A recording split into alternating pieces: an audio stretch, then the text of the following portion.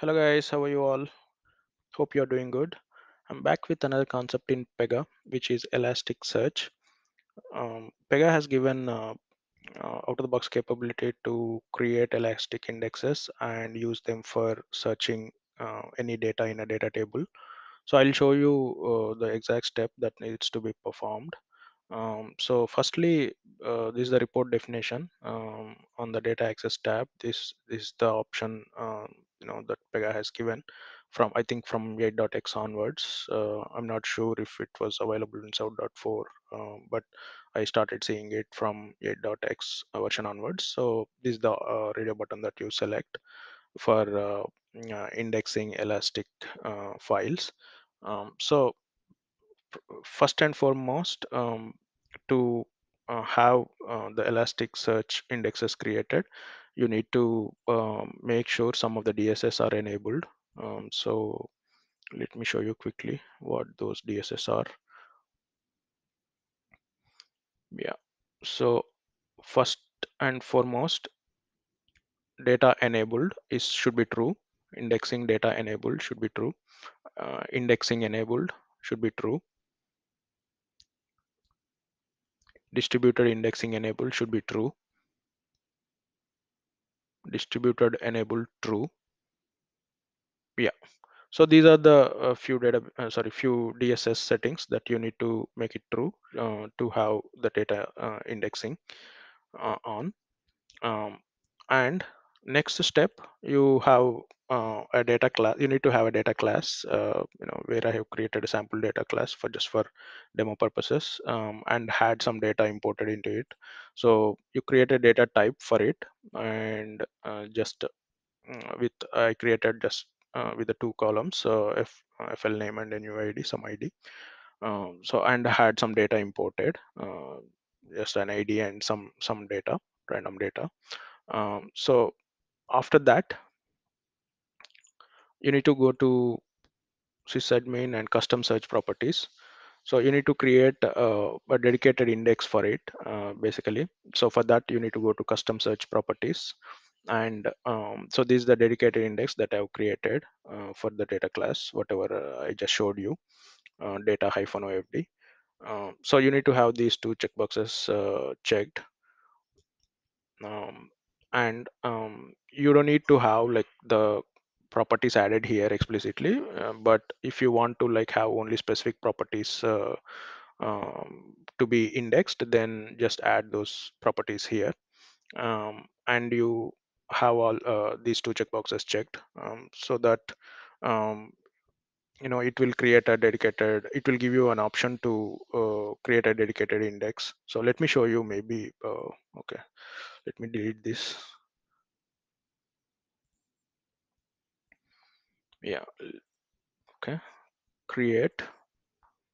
So just to show you, I'm selecting a sample data class SND, create and open. Yeah, so this is how you see it very first time. So as I said, like you can add properties to make them to available in full text search, but it's not mandatory. You can leave it as it is as well, so that it will just enable indexing on all the properties. So check this checkbox, use dedicated index, click save. It will give you a button to create dedicated index. So click on it. um, okay, refresh. Maybe actions, refresh, create dedicated index. Not sure like what is. Okay. So just go to settings, and this is the next step that you need to perform. So here actually I already had a dedicated index created, so let me delete it. Okay, actions, refresh. So create dedicated index. Yeah, so it will create a dedicated index, and once it is created, the next step is to go to the search tab and go to dedicated tab again and click refresh. Yeah, you see data SND is created with incomplete state. So you need to reindex it. This is a mandatory step again. Reindex. And when you reindex, be careful.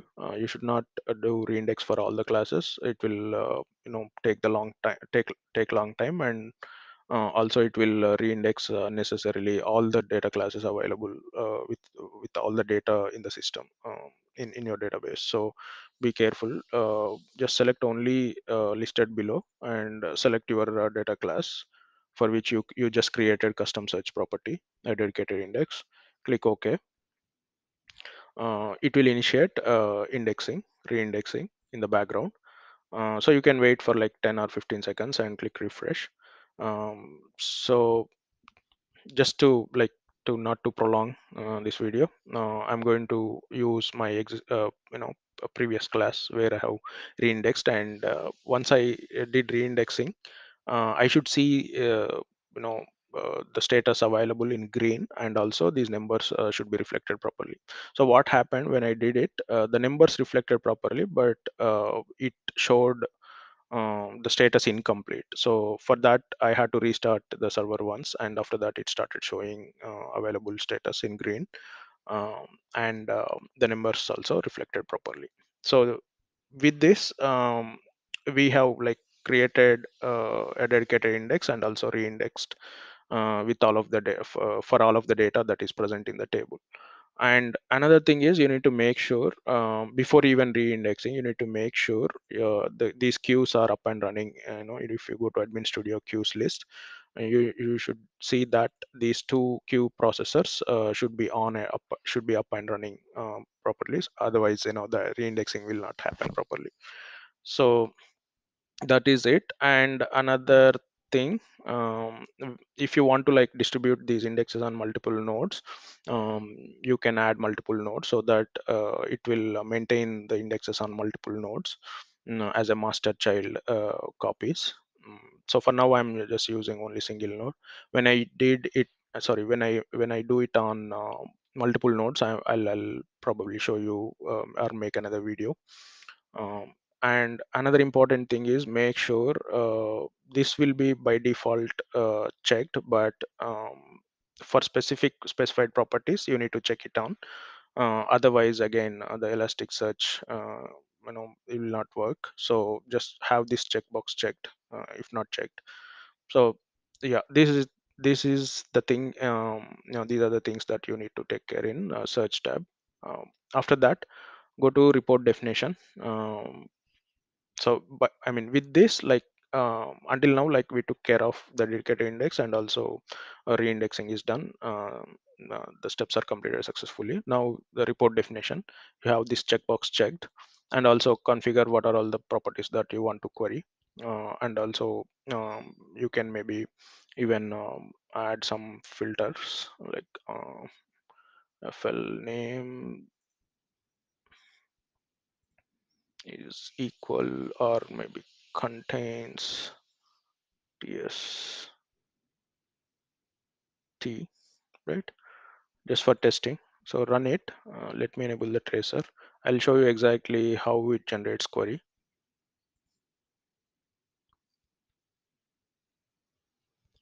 Yeah, it gave one result. PY report content page. Open this. Yeah, PX SE query post. So this is the SE is nothing but sorry, ES query post. ES is nothing but Elasticsearch query.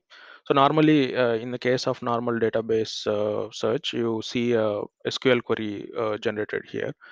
But because we enabled Elasticsearch on report definition, it has generated Elasticsearch query, and this is how it looks like. So this is the query string, query fl name. Yeah, these are this is the filter that we added, and also these are the overall fields, NUID and fl name, whatever we added in the report definition, the select query. So these are the sorry this is the query that got generated. So with this, we could understand that report definition has generated, or report definition has used elastic indexes to query the data in the table, whatever is like just showed. OFD table. Yeah, OFD. So this is it, guys. Overall, so we can use elastic indexing or elastic search to search any data table wherever there's a large amount of data.